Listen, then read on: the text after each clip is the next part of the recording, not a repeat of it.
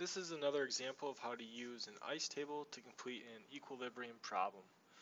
Again, we're using ICE tables because we don't always know the equilibrium values of an equilibrium setup, and therefore we need to use the ICE table to figure out those values. In this case, there's nothing that says that it's at equilibrium. It's saying it's allowed to equilibrate, which is going to tell us we probably need to use an ICE table. Every time we start one of these equilibrium problems, start with an expression. So Kc is going to be equal to the products over the reactants. Our product happens to be the NO, and since there's the coefficient 2, it gets squared. The reactants are N2 to the first and O2 to the first. Then since we don't know equilibrium values, we're going to need to create an ICE table. ICE goes along the left edge. And then our reactants and products are going to go in our ICE table. Recall that reactants are dealt with slightly differently than products. So we have N2 as a reactant, copy of 1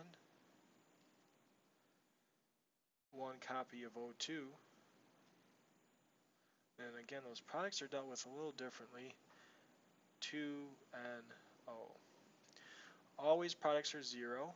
We know that the difference will be a decrease, and increase when we're talking about the change in concentrations. We should be able to find some equilibrium or some initial values in the text of the problem. If 0.375 molar nitrogen and 0.375 molar oxygen, so I can fill these as my initial values.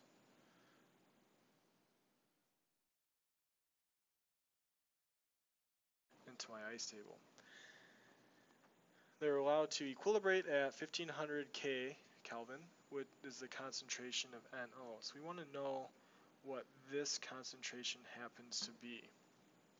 So that's going to end up increasing by some amount x. We don't know what that number is yet. We know that these are going to decrease by some amount as well. We know that the change value, that rho, is always going to happen at stoichiometric quantities. So if this is going to increase and these are going to decrease, these are going to increase and decrease at this ratio, a 1 to 1 to 2 ratio. So we'll do a subtract x plus a 2x. And then for our equilibrium, we're just going to bring the initial with the change down into the equilibrium row.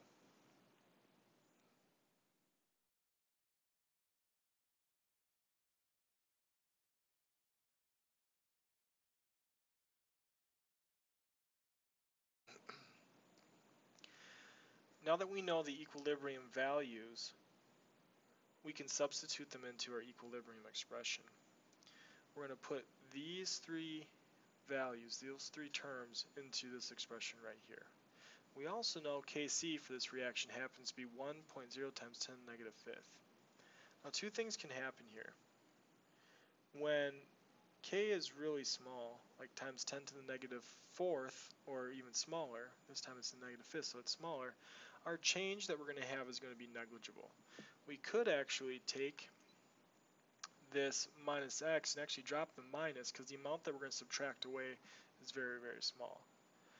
In this case, we can also do another little math trick once we set this thing up.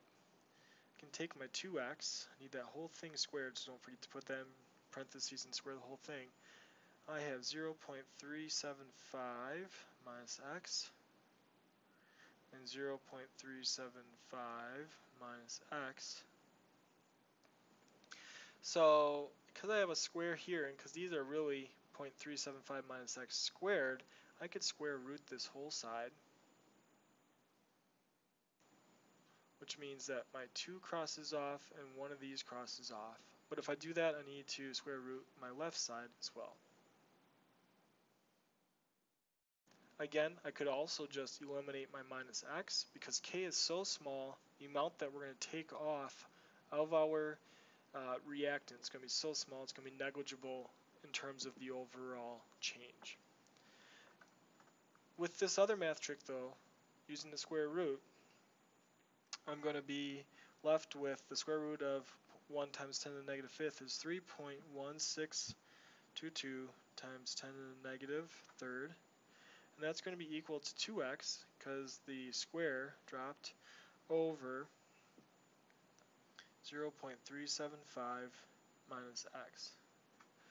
Since I'm trying to solve for x, I want to get rid of this fraction. I'll multiply both sides by the 0.375 minus x, and that's going to give me, once distributed, 1.1859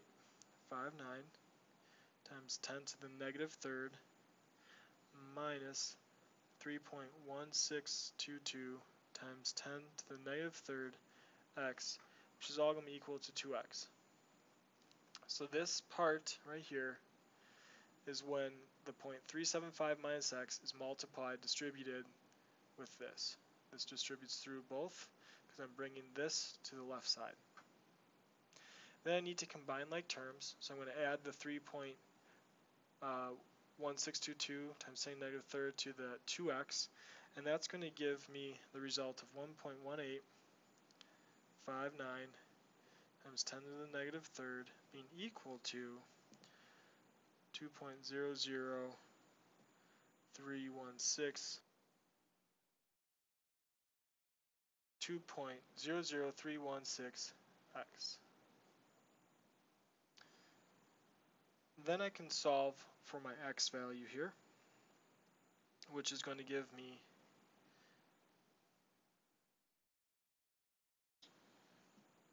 5.92 times 10 to the negative fourth. So x can then be substituted into my ice table, which means I need to do x times 2. So this times 2 is going to be my concentration of NO, which will be equal to a rounded value of 1.18 times 10 to the negative third.